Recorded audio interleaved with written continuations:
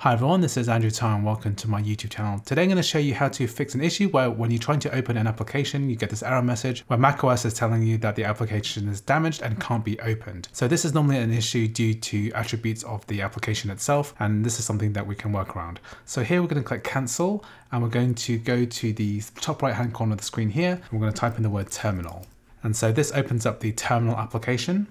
So what I've done is made this larger and put it on the right hand side of the screen. So when we get to here, what we're going to do is type in the letters xattr space -cr space. And what this code does is that is going to strip the attributes of the application we're trying to open. And what we're going to do is to drag this onto the line here, and I'm going to let go. And so this gives the entire path of the application, and it applies this command to that application. So make sure that there's a space between here and the path once you've dragged it over. Now I'm going to press return.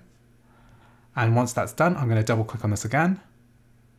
And now the application can be opened. So this is my PSP emulator and it's now working just fine. Anyway, I hope you found this video useful. If you did, please like and subscribe, and I'll see you in the next video.